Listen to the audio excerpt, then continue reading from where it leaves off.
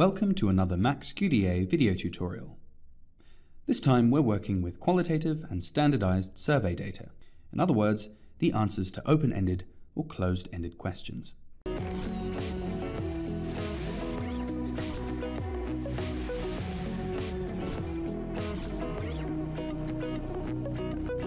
In MAXQDA, document variables are quite important when it comes to analyzing survey data.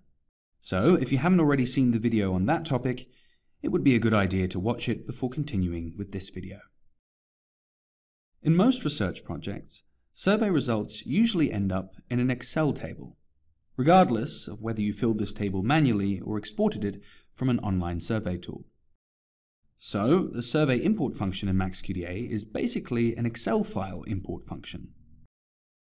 For purely quantitative surveys, you can also import SPSS files, and if you have a SurveyMonkey account with all the appropriate rights, you can import your data directly from SurveyMonkey. So let's start by looking at how to import an Excel file.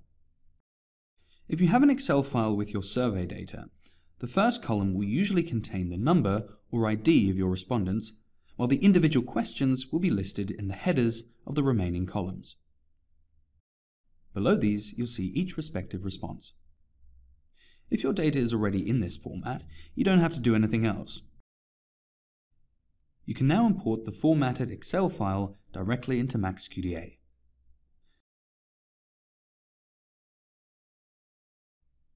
The responses can be added to the document as a text and automatically coded with the respective question, which usually works well for open-ended questions and lets you do further qualitative evaluations of the responses. The responses can also be imported as document variables, for instance, if they're about a person's age or place of residence. This data can then be used for grouping or filtering or for other mixed methods functions. I'm now going to specify that every open-ended question is to be added to the document and coded, and that the standardized questions by age, gender, and nationality are to be saved as variable values. For each of these variables, you have to determine the type. And for this, MAXQDA will make automatic suggestions based on the values themselves. And these suggestions are usually correct. The individual cases can now be seen as a single document in the document system.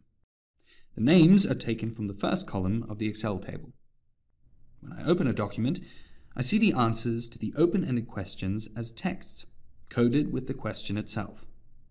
And in the code system, a new code has been created for each question with open-ended responses.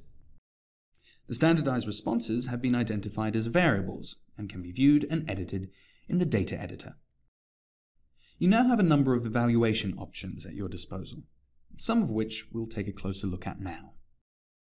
The Categorize survey responses function is particularly useful for larger datasets with lots of responses.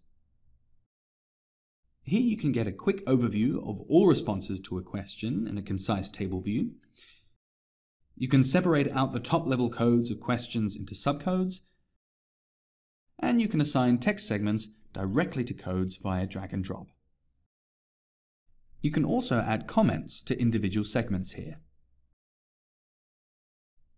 You can also use quantitative responses, that is, the variable values of your documents, to display responses in groups. The interactive quote matrix, which you'll find in the Mixed Methods tab of MAXQDA, is the ideal tool for this. Here you can assemble several groups based on your variable values and create a table with columns for each of these groups. In the columns, you'll find the codes from the documents with the corresponding value. On the left, you can interactively click through the code system and quickly check your data for similarities or differences. If this function appeals to you in principle, but you're not interested in the text passages themselves, only their frequencies, then use the Crosstab function.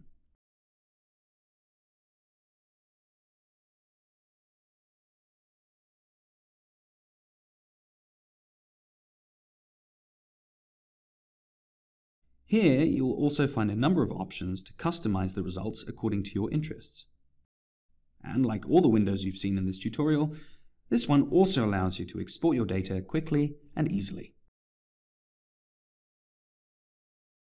And those were just some of the initial analytical steps you can take after importing a survey into MAXQDA. If you're interested in further mixed methods functions, such as the typology table or the similarity analysis, you'll find a short description in their respective tooltip. And by clicking on one of these question marks here, you'll find a detailed explanation in our online manual. See you next time, and until then, we wish you all the very best with your MAXQDA projects.